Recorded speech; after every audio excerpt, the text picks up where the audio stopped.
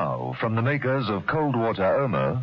John Steed, following the vaguest of clues, had called at the offices of Classy Glass Cleaning. A gentleman who called himself Charles Lather was in charge of a training session involving 3 apprentices. Anti-clockwise, boys, anti-clockwise! Oh, I'm so sorry, Mr. Steed, but your assignment really does sound too small. You've only one window, and all the others boarded up. Well, I ask you. Oh, it's a pity. I'm only just round the corner from one of your regular clients, the Cypher headquarters, Ministry of Defence. Cypher headquarters? Ah, yes, I remember now. Double glazed with moulded frames. Ghastly. But we haven't touched them for months. We gave up the contract. Uneconomical. But if you ever decide to reopen your windows, Mr. Steed... You shall be the first to know. Thank you. Good morning. Good morning, Mr. Steed. Now, boys, left hand from the hip. From the hip, please. Steed left and got into his car. He started it up and pulled away from the building. As he did so, an open van with ladders slung across the back came from the rear of the courtyard. Steed took off down the road. The van followed him.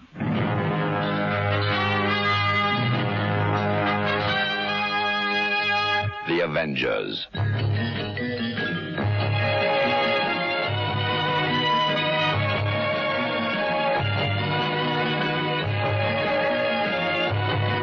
John Steed and Emma Peel, The Avengers.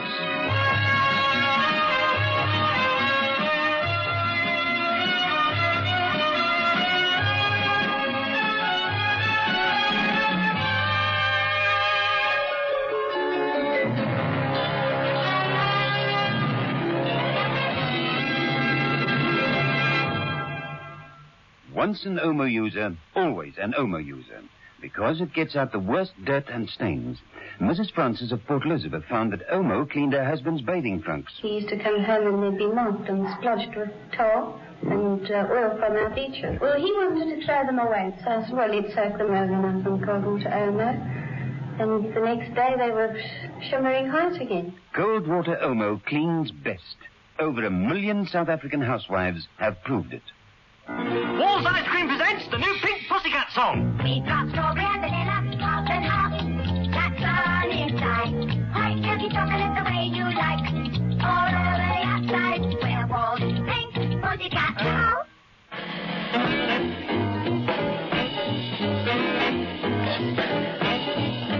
Episode 4 of this story, in which John Steed is made to realize that window cleaners can be very dangerous, and Emma Peel almost sees another murder committed in the super-secret Cypher Snatch. The department of MI-12 was in a rare panic. They'd lost 2 men, Jarrett and Peters. Ferret, who was in charge of forensics and very actively involved, had appealed to Mother. Mother had agreed to help, but apart from making a few phone calls and drinking most of John Steed's sherry, he hadn't got very far. He'd put Steed and Mrs. Peel on the case, and they'd followed through on evidence from some photographs of Jarrett's. Peters had been killed by a man posing as a window cleaner. There was a window cleaning van in one of the photographs, hence Steed's visit to Classy Glass Cleaning. It had been amusing, but not very helpful. At least, that's what Steed was thinking as he drove away. Jarrett got into the Cypher HQ. Everyone denies that he did.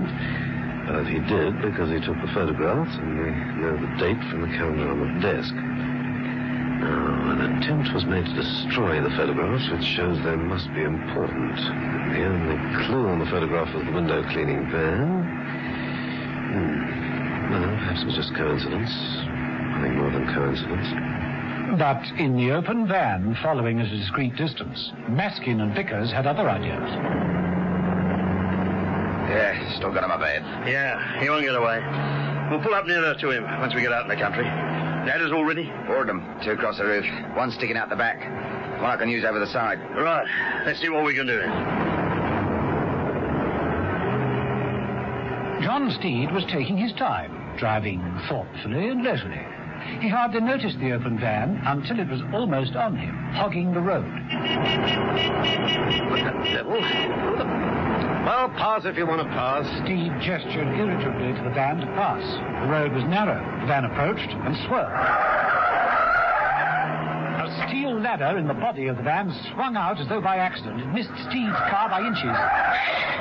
All the crazy lunatics. Oh, wait a minute. Steel ladders. Did I say it might be coincidence? That's a lot. Now, from the back of the van, Vickers, using another longer steel ladder, swung it from side to side, reaching out for Steve's windscreen. Steve braked, swerved, and pulled off the road.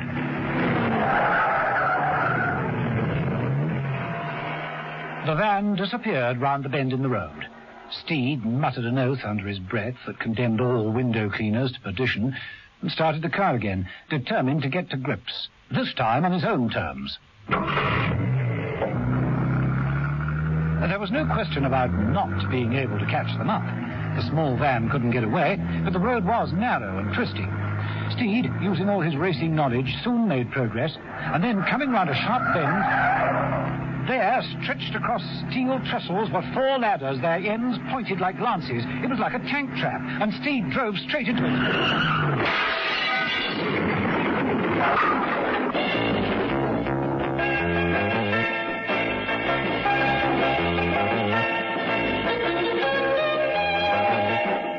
Mrs. Peel, for her part, had agreed to help out in the latest plan of MI12, which was to place in Cypher headquarters a fresh agent. Someone who could move in without creating too much attention and keep an eye on things from the inside. Mrs. Peel had been chosen for the task. The danger money was an extra 5 shillings a day. Mrs. Peel was not impressed. You're allowed to smoke, if you wish. Thank you. No, I won't. But please, go ahead. I don't seem to have a light. I wonder... Excuse me. Yes, Mr. Webster? Will you come in, please, Mrs. Peel, and bring your book with you? Yes, sir. Excuse me, Mr. Murray.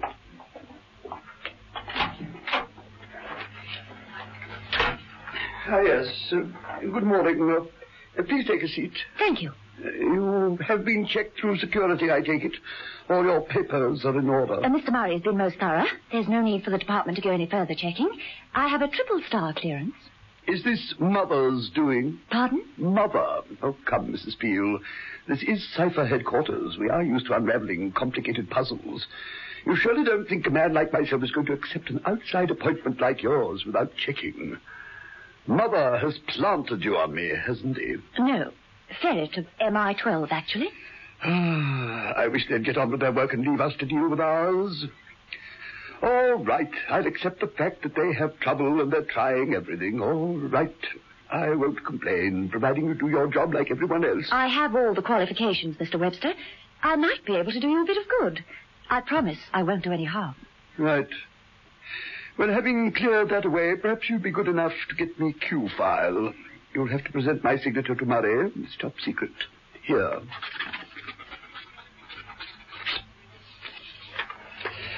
Bring it straight back in here, please. Thank you. Thank you, Mr. Webster. With that, Mrs. Peel left the boss's office and found Murray, who was still looking for a light for a cigarette. Mr. Webster wants Q Cypher file. Here's his signed authorization. Right. This is the most important part of the whole Cypher system. It's automatic, of course. Works on the right combination of buttons.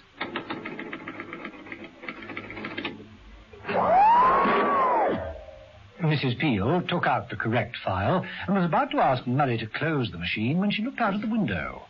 There, down in the courtyard, was a small van, Classy Glass Cleaners, clearly marked on the side. Mrs. Peel frowned, paused. 2 men got out of the van and moved to the back, removing a series of steel ladders from the roof. Come along now, the file. Oh, yes, sorry.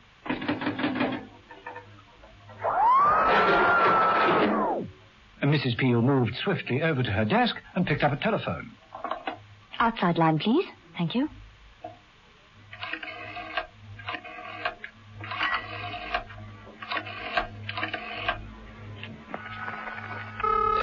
What about that light?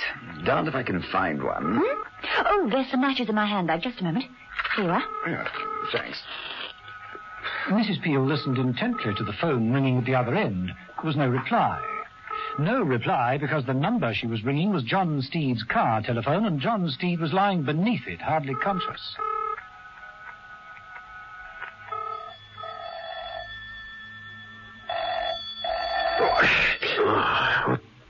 Steed picked himself up from the floor of the wrecked car. The car phone had stopped ringing. Steed looked around him. His bowler had been torn by the steel ladder that was jutting through the broken windscreen. Steed picked it up shakily and patted the metal casing. Then he reached for the phone and dialed operator. Hello? Hello, operator. Could you get me Lessington? Cypher HQ, please. It's very urgent. Sorry, sir. All the lines are engaged. Well, then use the security line, please. 010. Hello, caller. I'm afraid the security line's out of order. I see. Thank you. Steed thought for a moment and then rang another number. In Mother's apartment, the phone shrilled. Mother speaking. Mother? Steed. Look, how quickly could you get someone round to Cypher headquarters? Well, I suppose I could give them those dreary people from MI12. Ferret himself, perhaps. Good. Then send him off there straight away. Right. But what's all this about, Steed? Where are you and what's happened? I can't explain. There really isn't time. But I think someone should get over there at top speed in case Mrs. Peel needs some help. I can't get there quickly enough myself. I'm down in the country and rather tied up with a ladder at the moment. A ladder? Yes, and I've a nasty feeling that the other parts of it are about to be used down at the Cypher HQ. Don't waste any time, Mother. This is an emergency. Bye. But look here, Steed, really...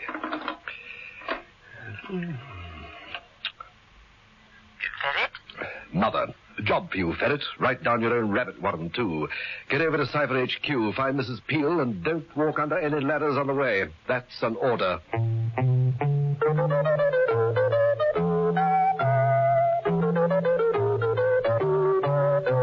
Ferret knew Mother in this mood. He didn't argue. He moved. Arriving at the headquarters, he was staggered to find not a soul in the courtyard. No one here. No guards on duty. No one. What the devil? The passageways were silent and empty. Ferret, in near panic now, ran the length of the corridor and burst into the office that had been given to Mrs. Peel. She stood by the desk, her hand still on the telephone in its cradle, her eyes stared sightlessly. Mrs. Peel? Mrs. Peel, are you all right? Mrs. Peel? Mrs. Peel didn't move or acknowledge his presence in the room. Mrs. Peel, what happened? A wet window cleaner's leather dropped over Ferret's face. He struggled for air, but the leather tightened into a shiny brown mask, tighter and tighter, suffocating him. He stopped struggling eventually and sagged to the floor, dead. Mrs. Peel stood still, frozen, expressionless, looking down at the body. Oh, more washing up. Haven't you tried new Sunlight Liquid yet? Should I? Yes, because new Sunlight Liquid gives you real economy. It's proved the most economical dishwasher. 1 teaspoonful washes a whole sinkful of dishes Sunlight clean. Sunlight clean? Right. A fresh, sparkling cleanness you've never known before. Why fresh? That's the lemon juice. And sparkling? Because it's concentrated. New Sunlight Liquid gives you the greatest grease-cutting power for sparkling dishes every time. They say once an Omo user, always an Omo user. Here's Mrs. Senior from Boggantweeny. I've stuck to cold water, Irma, and I'm still using it. It's the strongest washing powder I've used. There's no dirt or stains that can stand up to cold water Omo.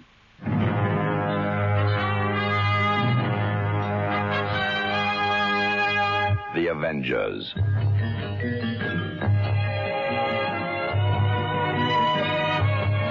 Listen every evening, Monday to Friday, to John Steed and Emma Peel, The Avengers. Brought to you by the makers of Cold Water Omo. The Avengers. Donald Monat as John Steed and Diane Appleby as Emma Peel is adapted and directed by Dennis Falbig and produced by David Gooden.